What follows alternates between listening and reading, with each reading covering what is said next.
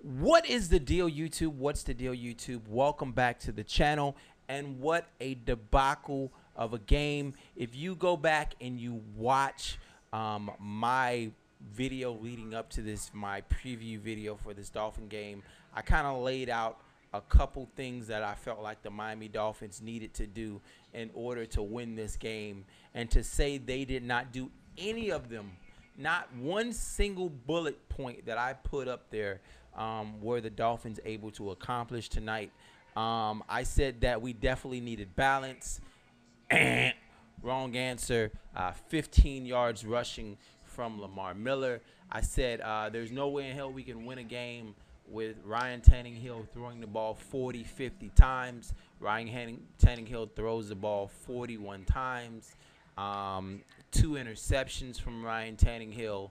No pressure on Tom Brady. Plenty of missed tackles. Go back and watch that video. I said that one tackle. As soon as they catch the ball, you bring them down.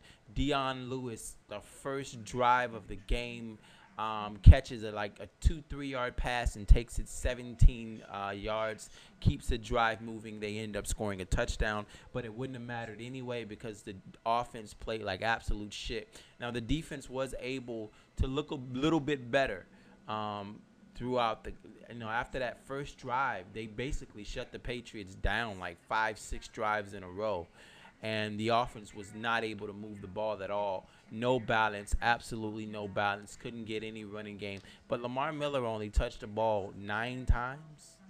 And I mean, it's not like their running backs were world beaters. 72 yards for for Blunt, 19 yards for Lewis, 72, 19, 72, 82. 91 rushing yards from the starting running backs. Not world-beating numbers for those guys to any stretch of the imagination. But, I mean, just lack of doing anything. I kept screaming at the screen, all right, we need matchups. One thing that the Patriots is going to do is they're going to take away your number one weapon. I kept screaming, why the fuck do we have this 6'3" rookie sitting on the sideline with all that speed and not fucking use him? Put him out there. Make him the 3rd or 4th guy. They're out there targeting on Landry. They're targeting probably on on Cameron. Put him out there and make him a matchup problem. And you never really seen it. I heard his name called like one time. So, not using our personnel, which is something the Patriots do well, man. They use the personnel very well, splitting running backs out, lining little speedy Dion Lewis up against a big-ass linebacker, which is a matchup nightmare. That the tight ends and the running backs are some of your best matchups, and that's why I was screaming for Jordan Cameron to get out there, because you put the running back up against a fucking linebacker, and 9 times out of 10, the running back is going to be too slow. And that's what you kept seeing with Dion Lewis. Him in space is a problem. Same thing with your big tight end versus either they're going to be too fast for the linebacker and too big for the corner. So you're in a dilemma unless you have a linebacker that's fast enough to guard him. And we don't.